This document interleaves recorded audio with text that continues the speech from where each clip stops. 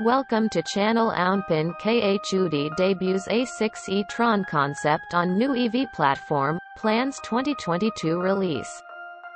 The sedan is based on a new platform that Audi is calling Premium Platform Electric, or PPE for short, developed in collaboration with Porsche. This platform will enable Audi to offer several new vehicles, with the first hitting the road in late 2022. The A6 e-tron concept boasts the impressive specs that one would expect from a premium electric vehicle. The A6 will have a 100 kWh battery, and be able to charge at up to 270 kilowatts on an 800-volt charger. Audi claims its 350 kilowatts, 469 horsepower, motor will push the car from 0 to 100 kilometers per hour, 0 to 62 miles per hour, in less than 4 seconds. Somehow the A6 manages this efficiency with 22-inch non-aerodynamic wheels. We can't help but think they could improve by a few more percentage points by covering up those turbines. Overall, in terms of exterior size, the A6 e-tron is about the same as the rest of the A6, A7 series.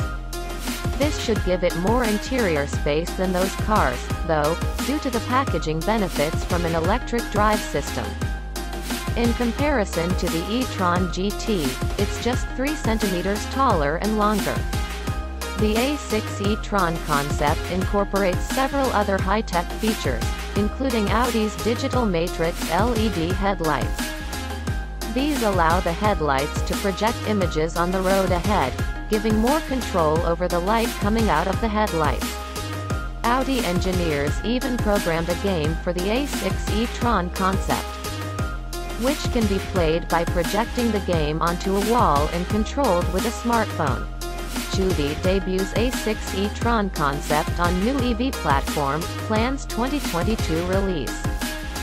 The sedan is based on a new platform that Audi is calling Premium Platform Electric, or PPE for short, developed in collaboration with Porsche.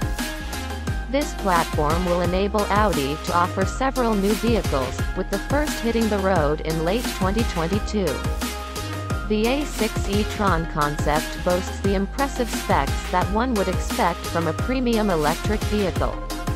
The A6 will have a 100 kWh battery, and be able to charge at up to 270 kilowatts on an 800-volt charger.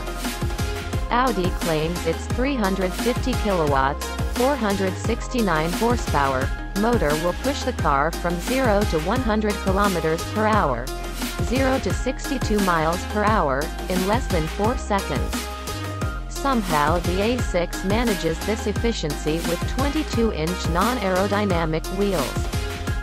We can't help but think they could improve by a few more percentage points by covering up those turbines.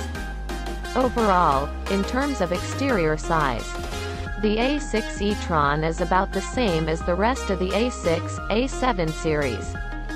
This should give it more interior space than those cars, though, due to the packaging benefits from an electric drive system.